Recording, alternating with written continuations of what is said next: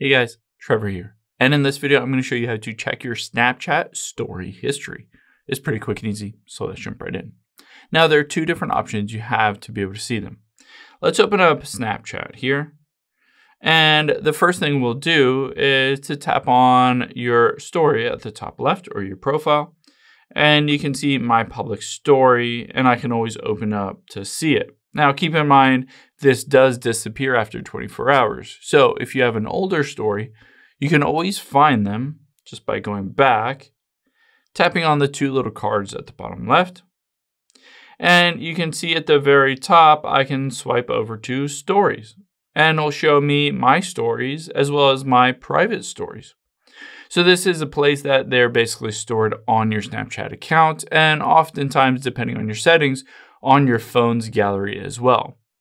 So if you don't see anything on here, say you open it up and tap and hold on one of them and you hit delete accidentally, and then you wanted to recover it, you wanted to get it back. You can always do that by, let's go out of here, tapping on your profile again at the top left, and then the gear icon at the top right.